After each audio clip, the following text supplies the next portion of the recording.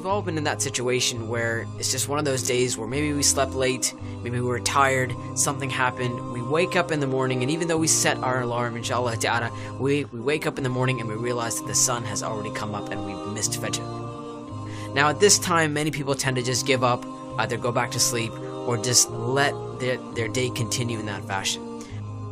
But I'm going to give you something different today. 3 things that you can do, inshallah ta'ala, on the day that you miss Fajr. First and foremost, pray Fajr as soon as you wake up. The sunnah of the Prophet ﷺ is the Prophet even told us that we should pray Fajr as soon as we wake up, even if it is late, even if the sun has risen, we still pray Fajr as soon as we get up.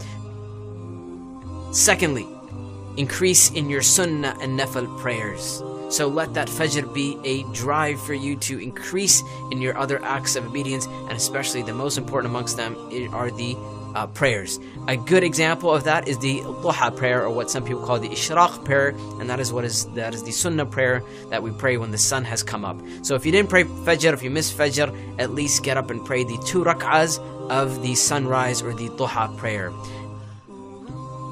Number 3, don't let missing Fajr be the reason for missing other prayers as well.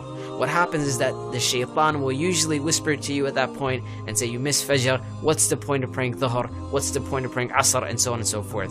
Missing Fajr should be the reason why you actually work harder to pray the rest of your prayers on time. And Allah subhanahu wa ta'ala knows best. Until next time, inshallah ta'ala, assalamu alaikum wa rahmatullahi wa barakatuh.